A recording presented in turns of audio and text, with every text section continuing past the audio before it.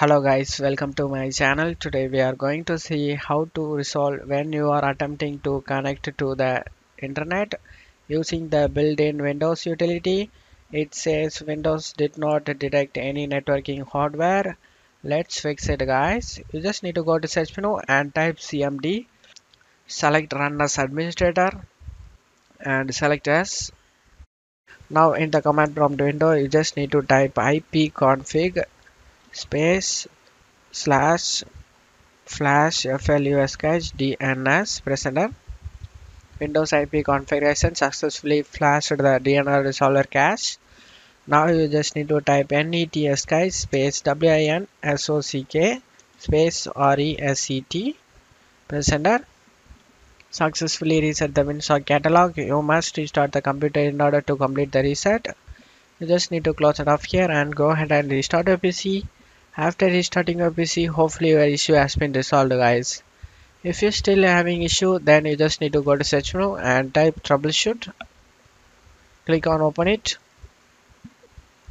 Select the other troubleshooters and select the network and internet troubleshoot to run. And following the on-screen instruction, hopefully this can able to resolve a problem. But if this doesn't help you, then you just need to go to system restore point. If you have any system restore point saved on your computer, then you just need to search for restore. Opens up create a restore point.